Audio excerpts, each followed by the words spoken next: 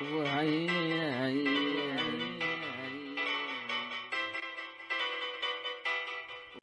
Leah said, Here cometh a troop. And she called his name Gad. He shall overcome at the last. A warning tonight if you plan to visit Geis Park in Fortville this holiday weekend. According to the Hamilton County Health Department's website, there's another unsatisfactory reading of E. coli detected in Fall Creek. The park is located north of Geis Reservoir. The water sample from August shows more than 3 times the amount of colony-forming units of E. coli compared that to July. Federal regulators say anything above 235 is considered unsafe for body contact. Tonight, we're still waiting for a response from the health department to see if any action is being taken in that area.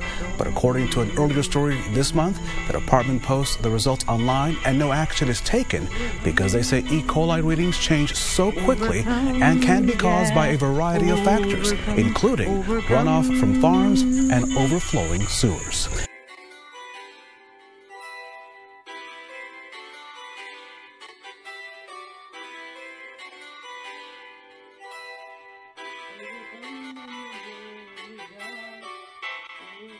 Overcome.